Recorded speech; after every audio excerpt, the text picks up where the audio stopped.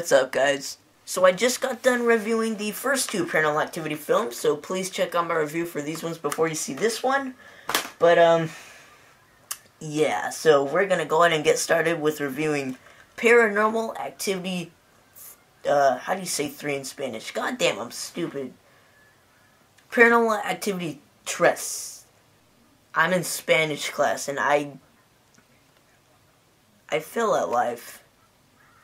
Alright, guys, so Paranormal Activity 3.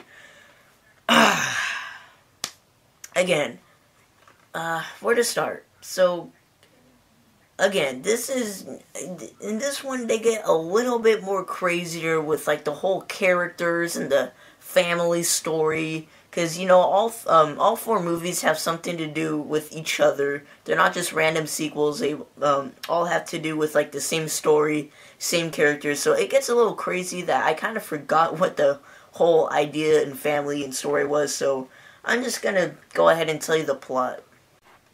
Alright, guys. So this one takes place way back, I believe, in the 80s. Yeah, the point is, this one takes you way back to where this all started. So this is a prequel, actually, to the Paranormal Activity series. Yeah, it takes place in the 80s.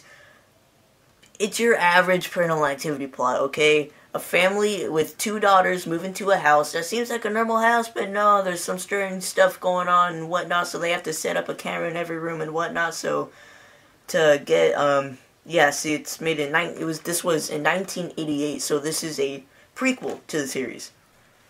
Now, again, this was the one where it tells you about, like, how this all happened, why, this demonic force is causing this family, or this family tree, to, come to these houses and haunt them.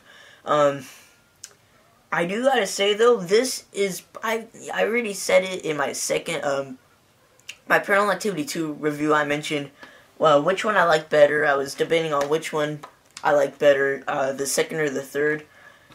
This is my favorite of the series. Now, I will tell you why this is my favorite of the series. This one, it gets so deep into, like, the plot and, like, the whole idea of the whole Paranormal Activity thing. But not only that, but I think this one had the best scares, man. This one was awesome. Yeah, this one definitely scared me the most, had the best jump scares and whatnot, so this one was definitely my favorite of the series, now that I think of it.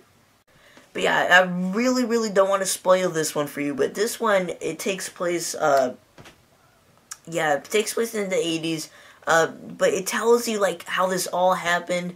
It has something to do with, like, an old ancestor. Not gonna spoil anything for you, but I really do. I really want to tell you this, but sorry, no spoilers. Again, this is probably my favorite of the series.